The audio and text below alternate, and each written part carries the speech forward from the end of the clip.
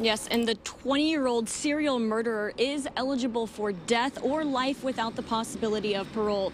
Orange County DA Todd Spitzer just announced a couple of minutes ago the charges and say that he had no doubt in his mind that many more innocent people would have lost their lives. Frankly, he says the suspect had no fear and no regard for human life.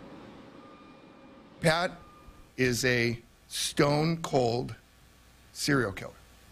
There's no other way to describe him. He executed innocent people and he shot others. And his behavior and the crime spree he engaged in is literally, I just got chills up my own spine. It's chilling. I've been doing this work for over 3 decades, and to see somebody who could just kill people in cold blood like this it's just unfathomable. In the press conference that just ended with half a dozen law enforcement agencies, Spitzer announced the charges. So Malik Pat is charged with several special circumstance murder charges, as well as several robbery charges and carjacking.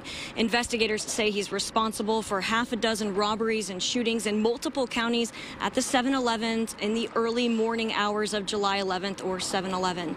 They also believe he's responsible for at least one donut shop robbery and the murder of a homeless man in LA a couple of days later. His accomplice and neighbor, Jason Payne, charged with several counts of robbery. In total, 3 people lost their lives, several others injured, one in Riverside currently in grave condition. They were arrested Friday in a joint effort by law enforcement. Prior to the suspect arrest, the Burley Robbery Task Force conducted hundreds of hours of surveillance and intelligence gathering with and for the Orange County ATF Violent Crimes Task Force.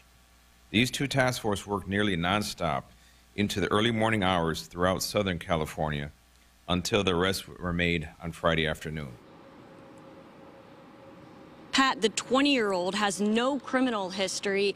Payne does have a criminal history, but it dates back a while ago, and the DA says it's nothing serious. The 2 will be formally charged tomorrow. Reporting live in Santa Ana, I'm Haley Winslow, Fox 11 News. All right, Haley, thanks so much.